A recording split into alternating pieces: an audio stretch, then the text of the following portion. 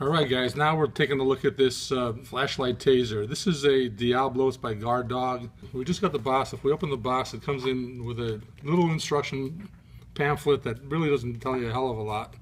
It shows you where the buttons are, but we can do that for you. And then it comes in with a little case that you can put on your belt if you want to hold this on your belt. It's got the flashlight taser right here that says Guard Dog on it. And it comes with a plug, and the plug gets plugged in the back of the flashlight taser. Let's take a look at, see how this thing works. So the first thing that you see on this is that if you want to plug this in, and you have to charge it, they say for probably 8 hours or so when you first get it.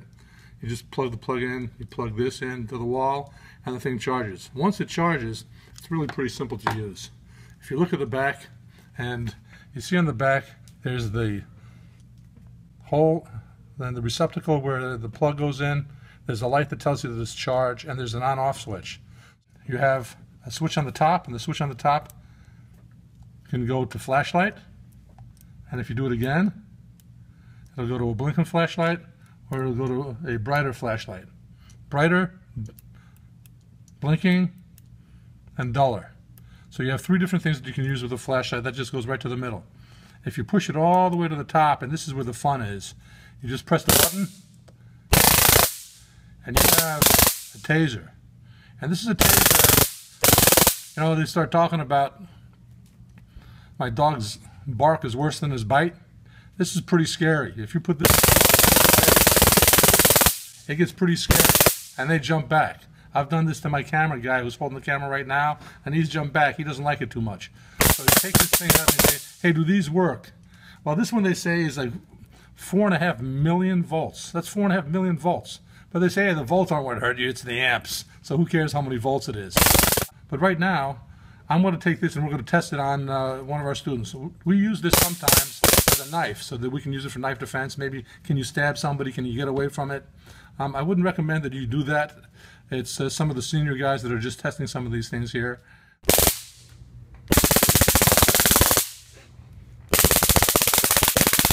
Oh, fuck.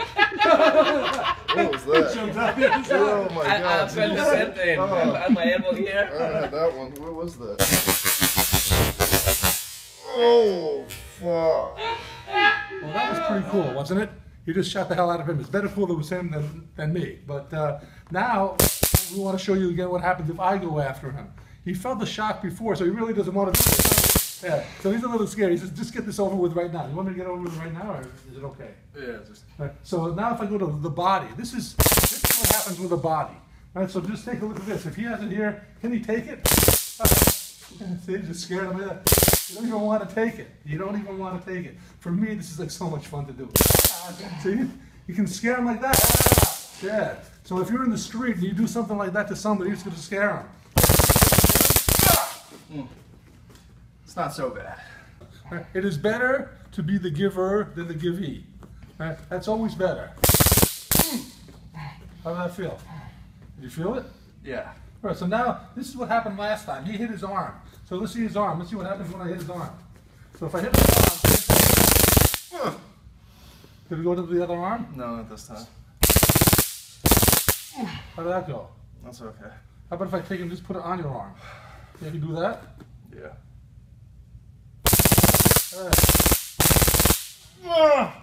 How did that go? It's okay. All right, so what you find out is that you can take these. Right? You can take this and you can take the pain on this type of stuff. If you put that on your arm and it goes, you'll be able to take that pain. If you take a police taser that they shoot at you, their probably amperage is twice as this. This may be 2.5 amps, those are maybe 5 amps, and they'll put you down. So when the cop comes after you and he shoots you with his taser, you will go down.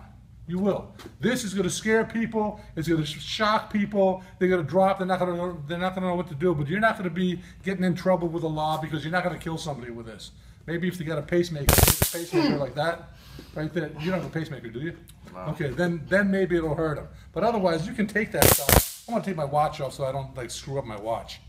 But you can probably take that and just take that and put it in your. Oh man, I felt that. Just go in there. Now if I hit.